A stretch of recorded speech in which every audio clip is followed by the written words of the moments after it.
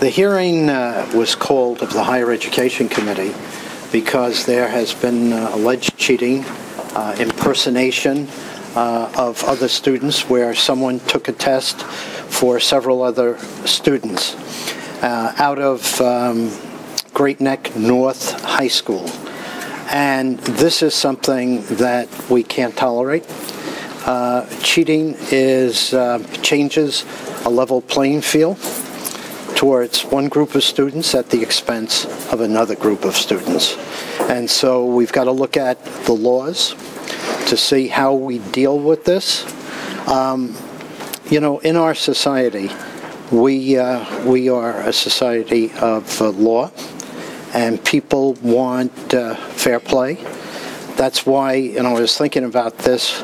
We have the instant replay to check to make sure that the ref's judgment is right, because people want, in any game, sport, or event like the SAT, that so much is being banked on for someone's entire career. So we have a good group of people that will testify and hopefully give us the input on how we should change the laws to protect and make sure that the security of test administration is ironclad. Do you have any ideas right now about what could make it better? I have some, but we're going to talk about some of those ideas, and hopefully College Board and ETS will give us what we want in making the test administration secure. ETS feels that what they're doing right now is good enough and it is secure. Do you agree with that?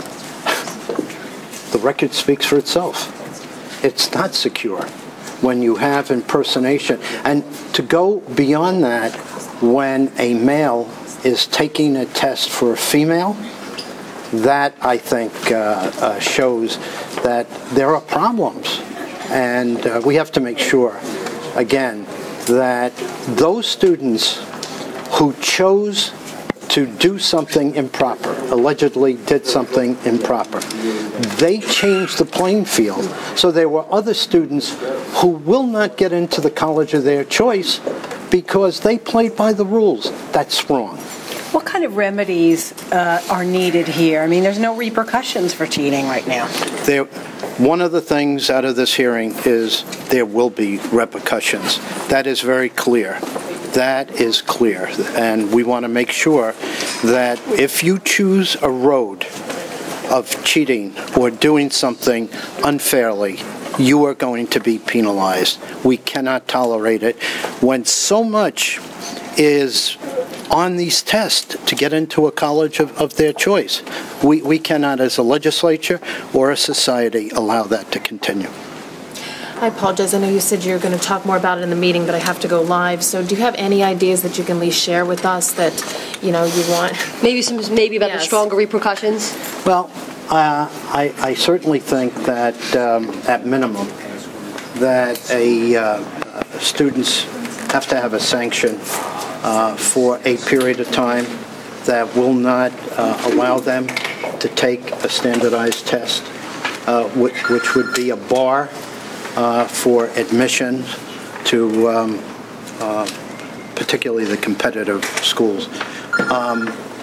This is going to be a committee decision in terms of whether we want to look at whether there should be something that is overtly criminal, impersonation, fraudulent behavior, and even individuals that may be accomplices.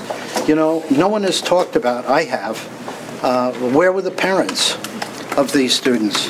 $1,500 to $2,500 passes hands, and young people have that kind of money? I think not. So I think we have to look at this whole issue to see where were the parents at this time, what did they know, and I think we need to make sure that there are sanctions. Whether we go to criminal sanctions, that will be up to the committee. Thank you. Great.